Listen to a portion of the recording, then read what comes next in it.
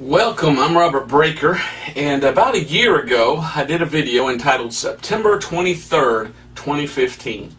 And in that video I showed a lot of things that people had said on the internet were going to take place on that date. And guess what? Many of those things took place on that date. So what I did is I went to the internet and saw all these people getting around and talking about, oh, this is going to happen on September 23rd, 2015. And I got over 1 million views of people wanting to know, what's all this about the September 23rd date?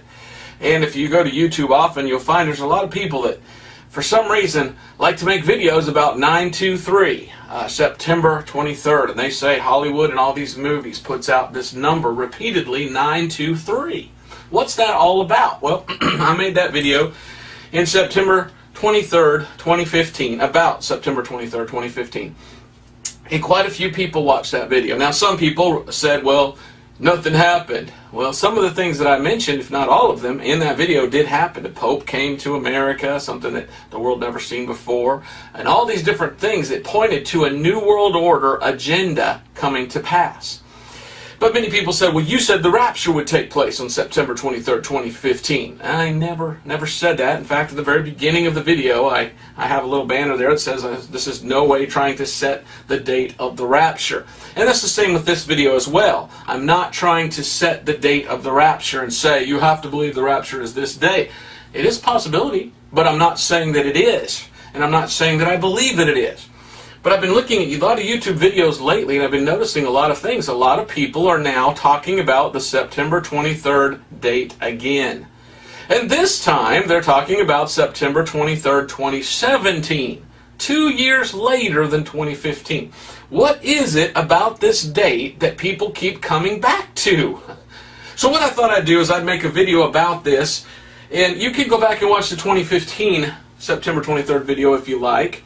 But this video, I'm going to talk about, as I did in that video, many things which I've been seeing on the internet. Because on the internet we have a lot of people talking about this date. Why is it they keep going back to this date? Well, I think the answer might surprise you. So I hope this is an interesting study for you. I'm going to show you some Bible verses. As a minister of the gospel, I'm going to talk about the Bible as well and give some Bible verses also. And I just want to ask this question, is there anything to this?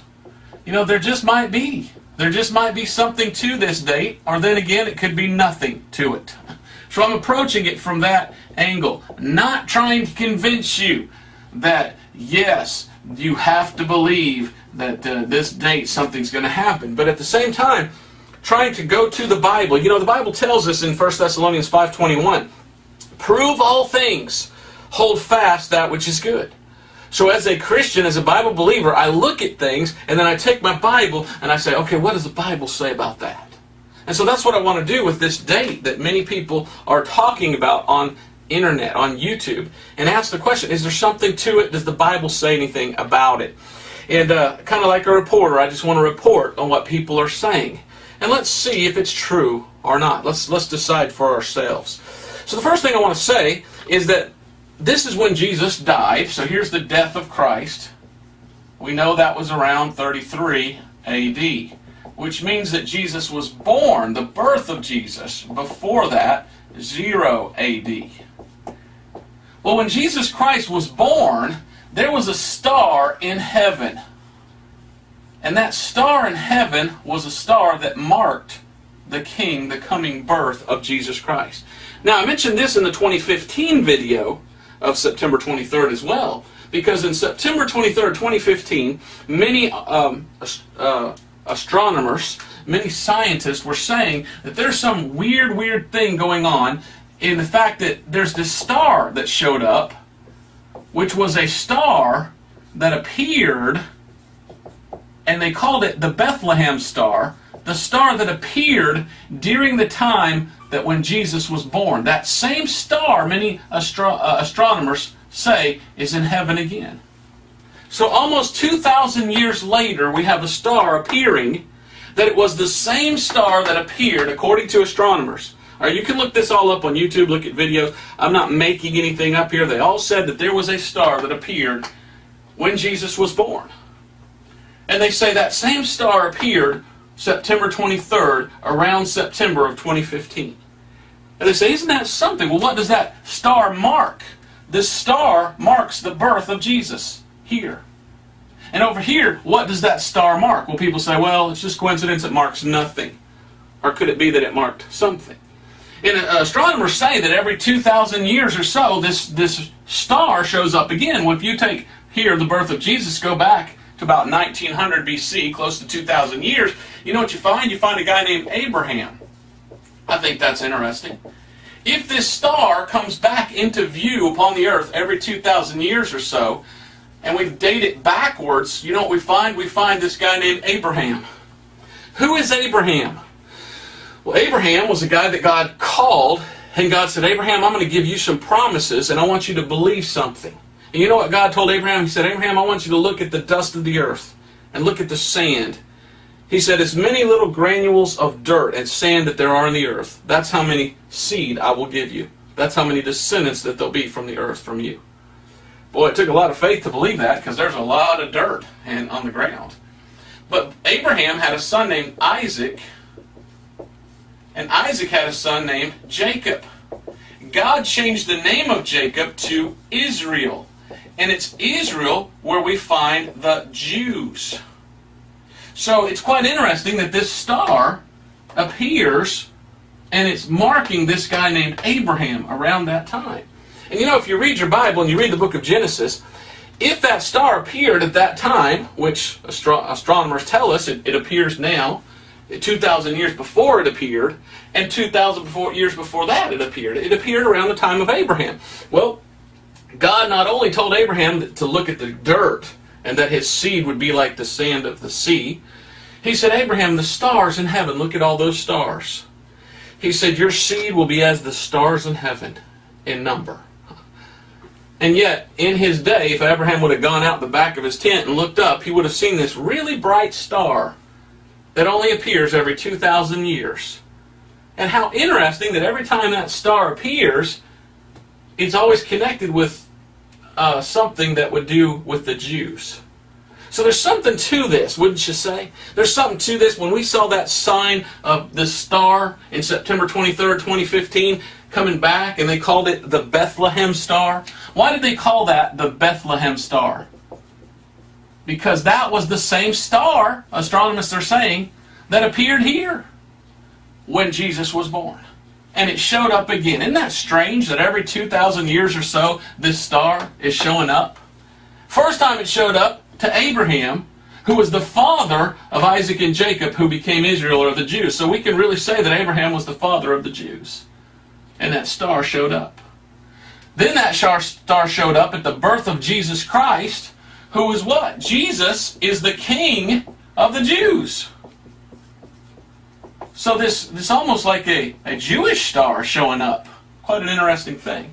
Let me write Abraham equals, we'll call him Father Abraham. The Jews called him Father Abraham. They viewed him as their father. The father of the Jews, they said Abraham was, because from Abraham came the Jewish people through Jacob or Israel. So as we're looking at the Bible, we find a very interesting thing. We find this star that appears at the birth of Christ, and that we're told in 2015 appeared again. And we're told every 2,000 years or so this star shows up. So we go back 2,000 years from here, the birth of Christ, and oh, there's a guy named Abraham, and that star appeared. Is there something to that, or is that just coincidence?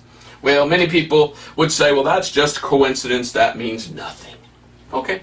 All right. Well, to me, I think it means something. The Bible tells us that God made the stars, and He made the planets, and He made the moon and the earth, and He made everything, and He made them for times and seasons. They're markers of different things that are marked in the Bible. That's so fascinating.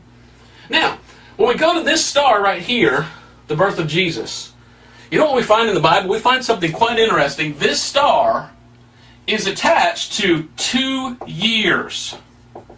There's something about this star here that marked the birth of Jesus in Bethlehem. Bethlehem. I spelled Bethlehem wrong. Bethlehem. Excuse me. I was thinking in English and Spanish. Bethlehem. Here's the Bethlehem star. Okay. You've got this 2 years connected to this star. What does that mean? Let's look at this.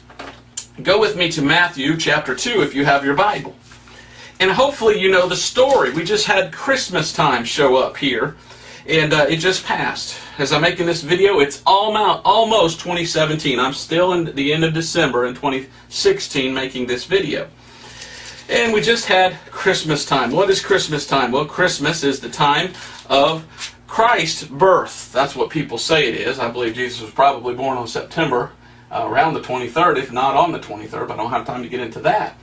But when Jesus was born, you'll remember the story, there were these wise men. These wise men came to Jesus. And it took them a while to get to Jesus. How long did it take these wise men to find Jesus?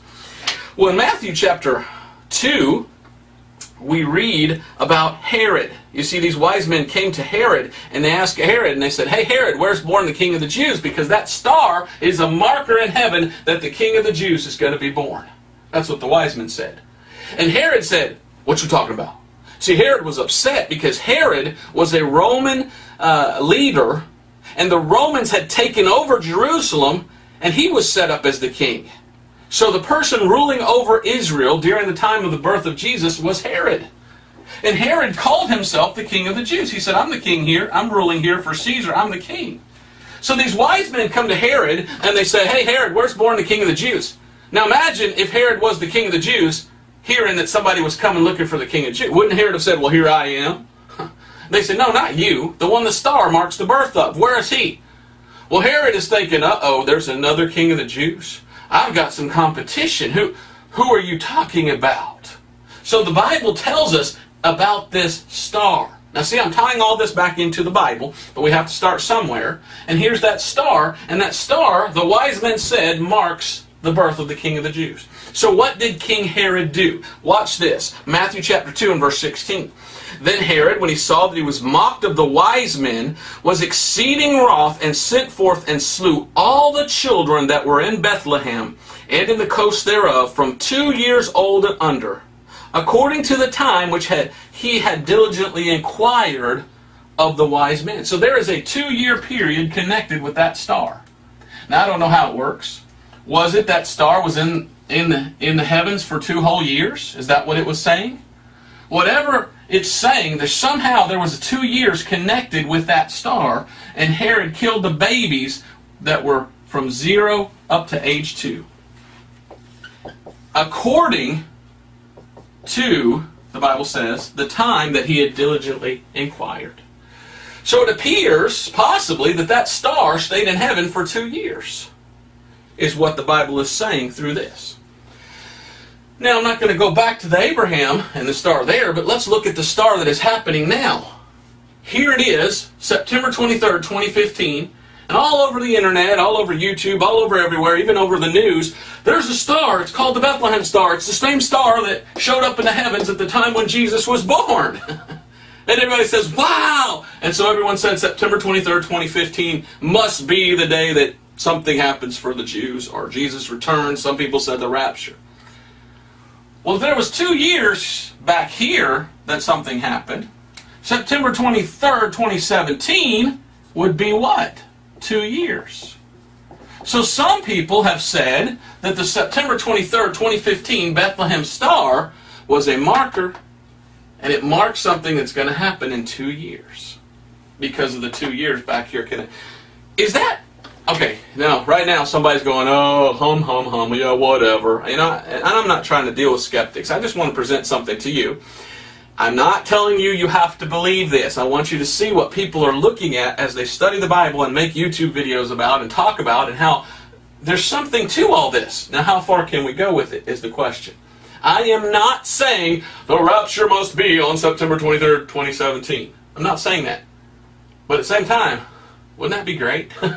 I mean, I'm a Christian, I'm saved, I'm washed in the blood of Jesus Christ, I'm born again. I can't wait for the rapture. It would be nice if it came on 2017. Now, if I stopped right there, a lot of people would just say, "Oh, well, you know, and whatever." But I got all this together to show you some of the most amazing videos on YouTube are about September 23rd, 2017. Because there is a sign in the heavens. If you've never seen it, go to YouTube and just type in September 23rd, 2017 Revelation 12 sign. And there'll be a bunch of videos show up, but one of them will deal with this. They'll probably all will. Some are just longer than others. But there is a certain sign that's supposed to appear on this date in 2017 that many people are saying is a sign given in the book of Revelation that's supposed to take place according to the book of Revelation. What are they talking about? Let's go to Revelation chapter 12. And in Revelation chapter 12, I want you to read this. And here we are in Revelation chapter 12, and I'm going to read down there from verse 1 all the way down to verse 6. In Revelation 12 it says, "And there appeared a great wonder in heaven." This is a wonder in heaven. Something's taking place up in heaven. It says, "A woman clothed with the sun and the moon under her feet, and upon her head a crown of 12 stars. And she being with child cried, travailing in birth and pain to be delivered. And there appeared another wonder in heaven. Behold, a great red dragon, having 7 heads and 10 horns, and 7 crowns upon his head. And his tail drew the third part of the stars of heaven, and did cast them to the earth. And the dragon stood before the woman which was ready to be delivered, for to devour her soon as it was born. And she brought forth a man-child, who was to rule all the nations with a rod of iron, and her child was caught up into the God and to his throne. And the woman fled into the wilderness, and there she had a place prepared of God, that they should feed her 1,260 days." All right, so what you have here is the Apostle John writing the book of Revelation, and he got a vision, and he saw in heaven something awesome, and I guess weird at the same time. He saw something strange. So he saw something amazing in heaven. And what he saw was this woman. And this woman was in heaven, and she was clothed with all these different stars. And she was clothed with the sun, and the moon was under her feet, and she had 12 stars around her head. And she was pregnant, and she was giving birth. Now, I'm not an astronomer. I don't know much about the stars. I do have a message, if you want to look it up, about the gospel and the stars, and how the constellations appear to show Jesus Christ as the creator, because he knew history before it even happened, and he shows it. But on September 23rd, 2017, there is something that takes place in the stars that has never taken place in 7,000 years of human history, and it will only take place on this date. What is that?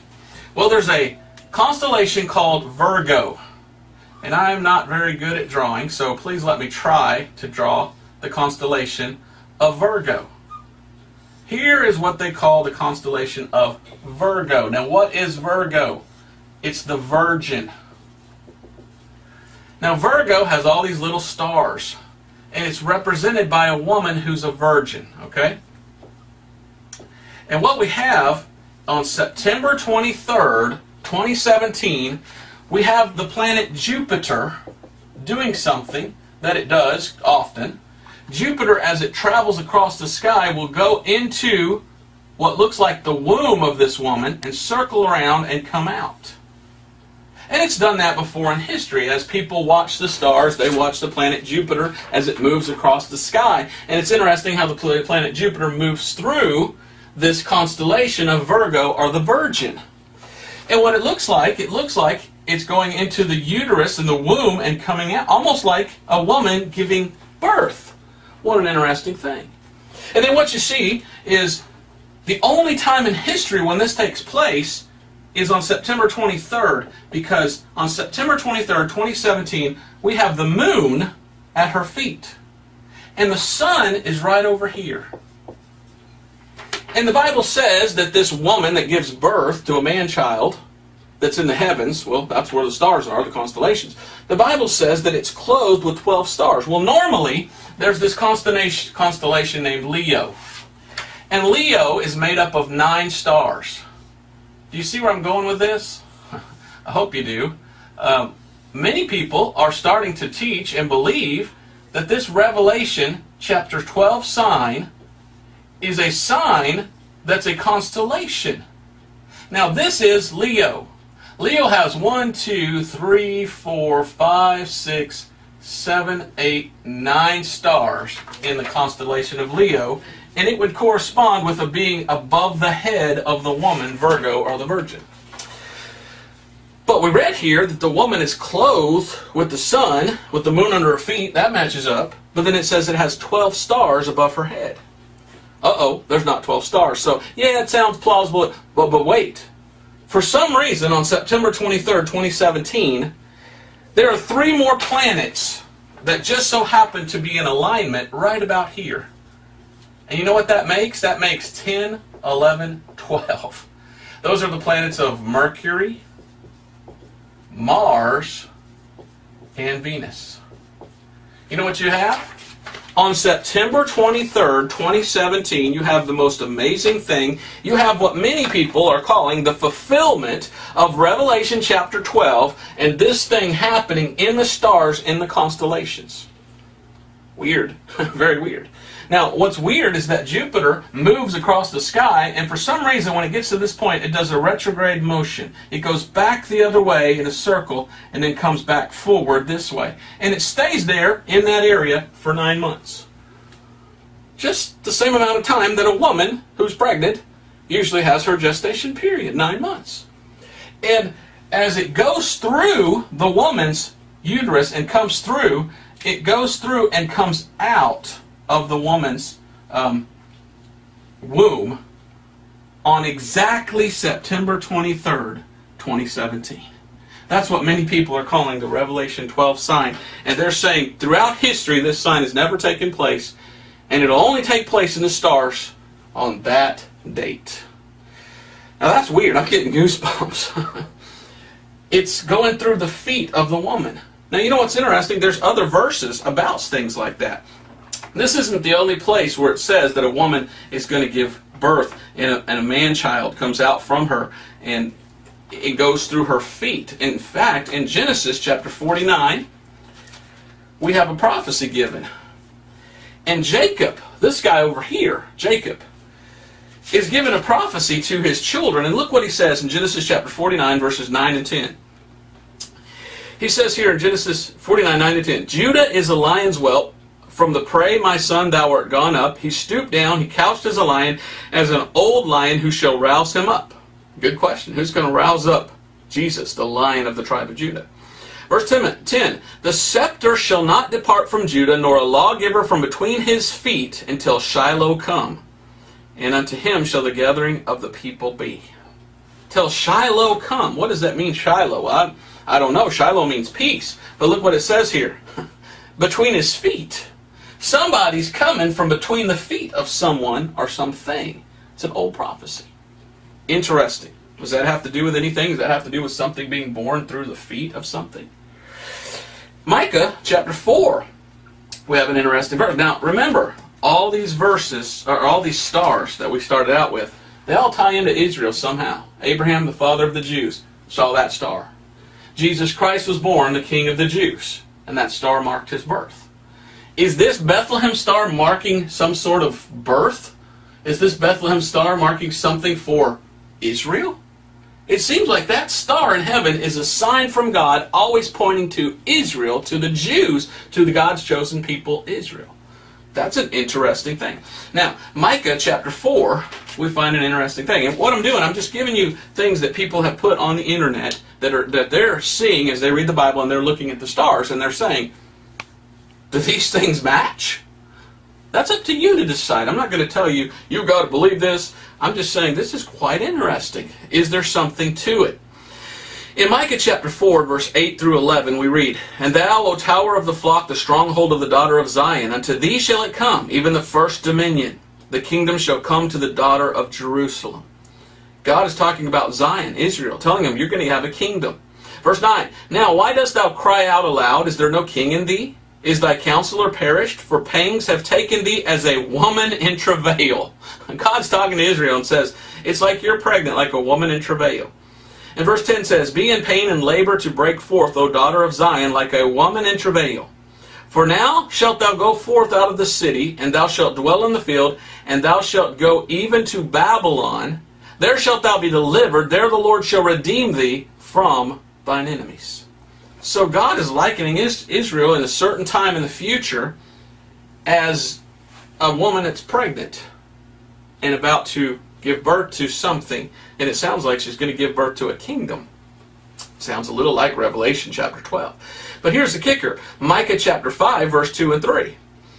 Micah 5:2 says, "But thou, Bethlehem, Ephratah, though thou be little among the thousands of Judah, yet out of thee shall he come forth unto me, that is to be the ruler of Israel, whose goings forth have been from old, from everlasting." Well, Jesus was born in Bethlehem. The Bethlehem star marked his coming. And then verse 3 says, "Therefore will he give them up until the time that she which travaileth hath brought forth. Then the remnant of his brethren shall return unto the children of Israel." Now, if you know your Bible, when Jesus Christ appeared, the Jewish people, Israel, said, "Nope. Nope, we're not going to accept this guy as our Messiah. No way." So they said, Jesus is not our Messiah. We reject him. Well, you read the book of Acts, you see that it changes to this guy named Paul. And then God changes from dealing with the Jews to dealing with the Gentiles through the gospel of salvation. And Paul tells us in the book of Romans that his ministry ends with the rapture. And once the rapture takes place, watch this, then God goes back to dealing with Israel in the tribulation. The tribulation period is called the time of Jacob's, well, who's Jacob? Son of Abraham, son of Isaac, really, grandson of Abraham, trouble. So there will be a time in which God goes back to dealing with Jacob or Israel. And over here in the millennium, the 1,000-year reign of Christ will be the kingdom of Jesus Christ ruling on the earth, the Messiah of Israel. So, could it be that this Revelation sign marks something to do with Israel? And we saw it on September 23rd, 2015 as a 2-year marker. And God is saying, watch this, watch this, watch this. There's something coming on September 23rd. There's a sign in heaven, which I gave you thousands of years ago to look for. And that's the date that it takes place. And something big is going to happen for Israel during that time. Some people say, well, it's the rapture. And then God goes back to dealing with Israel. Could be. Could be. Could be something else. But it's interesting how you've got that. You see, I can't put it all together. That's why I'm giving it to you. I'll let you do what you want with it. But it is quite interesting. I mean, it is utterly amazing how if you look at the stars, God always puts a marker there if you look, and it's right there and you can't miss it. So could this be the Revelation 12 sign on September 23rd, 2017? Is it possible? There are many, many other verses I could go to, many other things that I could explain, but I just want to make it plain and just throw it out there and then say, now, what do you want to do with it? And I want to be clear, I'm not saying that has to be the date of the rapture. It could happen before then. All I'm saying is I think that marks a milestone for the nation of Israel. Because in 1947, the nation of Israel became a nation again. If you read your Old Testament, you know what you find? God told Israel to always celebrate the Jubilee year. A Jubilee for the nation of Israel is 50 years. Well, 1947 was the nation was founded. But there was something that took place in 1967 that was quite interesting. It was called the 6 Days War. Now, in the Jubilee, or the 50th year, every 50th year, this Jubilee says that whoever owned land, if they had sold the land, they'd get the land back, so the land belongs to them. Well, the 6 Days War, Israel fought against these other nations and regained territory that God said was theirs. So 50 years later, exactly, a Jubilee would be 2017. Is 2017 another Jubilee year of Israel? Will there be another war, perhaps, and Israel gets their land? What if we go back from 1967, 50 years? That takes us to 1917. 1917 was the Balfour Declaration, in which the people, or the nation, Declaration of England said that land belongs to the Jew. You see, you can't get away from the Bible even if you don't believe it. God has His timing. God has His numbers. He has His calendar. He has His dates. He has His signs. He has His stars in heaven. Now, I don't know what's going to happen on September 23rd, 2017. But whatever it is, it's going to be something big for the nation of Israel. Now, 2017 is coming up this next year. Well, as I give this little teaching, the United Nations has come out and said, Israel, we have voted on a resolution that you cannot build on your own land. And the nation of the UN, and by the way, America didn't veto it like they usually do. And so now it's supposedly binding. The United Nations is telling Israel, that's not your land, you can't do what you want to with your own land. What does the great God in heaven, the Creator, say about that? He says, look, I marked my people with stars in heaven, and I marked signs, and God in heaven says that land belongs to the Jews. And Jesus himself is going to return and set up his kingdom there, sitting on the throne of Jerusalem. But yet before that, the Bible says the Antichrist is going to come. And there'll be a tribulation. There'll be 7 years. And halfway, in the middle of that time, see, it's going to be 3.5 years and 3.5 years. And the Bible says in the book of Revelation that there's going to be a time of peace. So before there can be that time of peace, there's going to have to be a time of war. So could September 23rd be a war? The Bible says the Antichrist arises, and he's the one that brings peace. So all the prophecies in the Bible and in the book of Revelation, they're all coming to pass in your lifetime, and you're seeing it. And the world just goes and doesn't even look. All you have to do is look up in the heavens, and you'll see God's going, hey, I'm real. Look at me. I'm giving you all these signs. There's no excuse to believe that I'm not real, because I am. 1947, Israel became a nation. Jesus is talking about Israel. It says, this generation shall not pass. In the Bible, a generation is about 70 years.